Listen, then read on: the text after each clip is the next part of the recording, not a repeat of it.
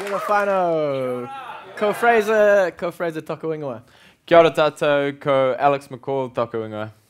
And we may look a little bit similar, so just to clarify that in the room, you will often find Fraser wearing a backwards cap, and he will be giving the most high fives in the office. And just to clarify who Alex is, he's the one running around barefoot in the office and often showing up at bank meetings with his skateboard. Kia ora.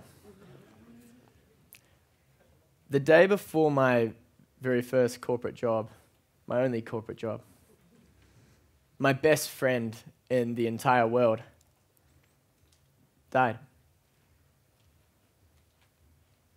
There were no warnings, no goodbyes. He was gone. I was 23 years old, and suddenly the suit that I'd been looking forward to putting on felt ridiculous. This woke me up.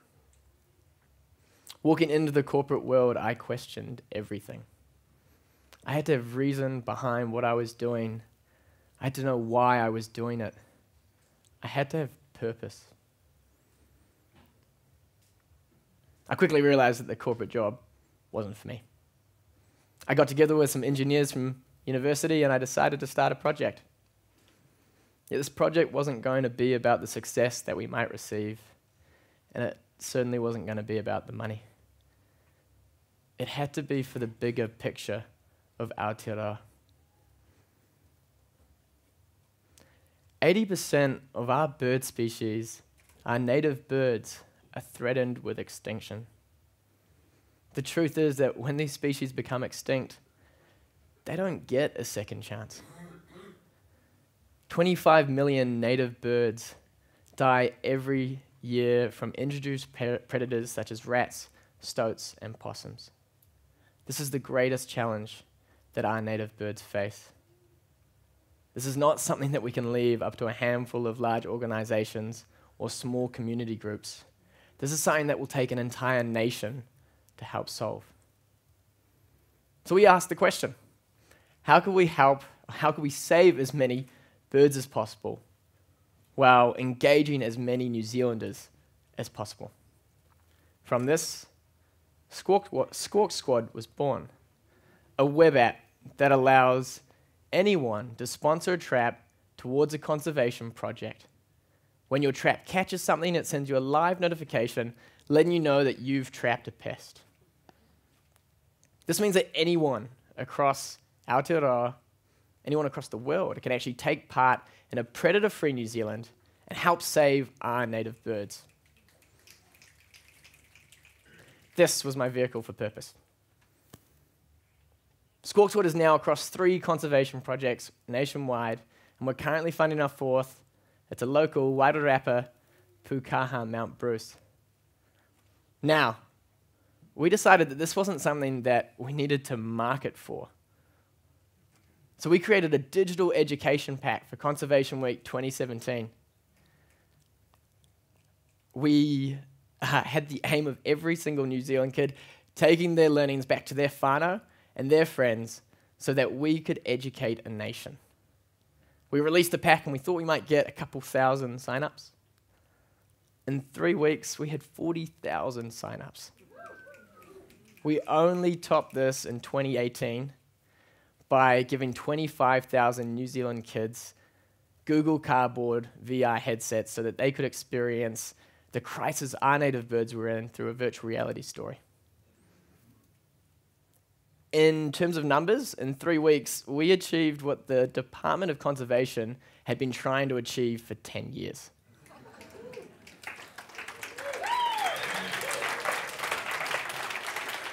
Educating the nation is just the beginning.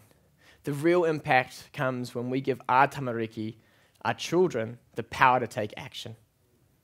They are the ones that will be here at 2050, and they are the future kaitiaki.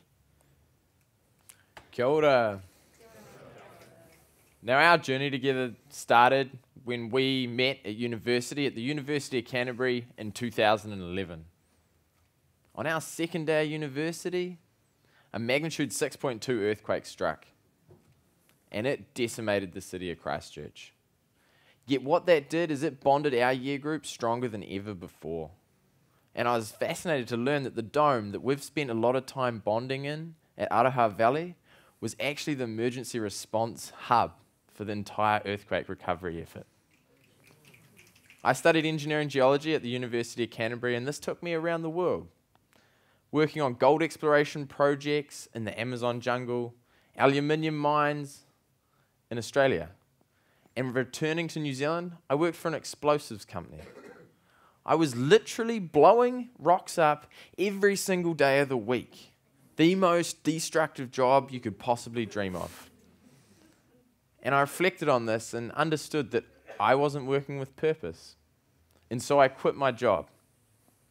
Now, shortly after this, myself and Fraser, we realized that to really work with purpose, we couldn't fake it in the way we were living. So we picked up our anchor from Auckland and we boarded a waka, a caravan called Coco. 40 years old and not a single drop of insulation in it. We headed to Wanaka for winter.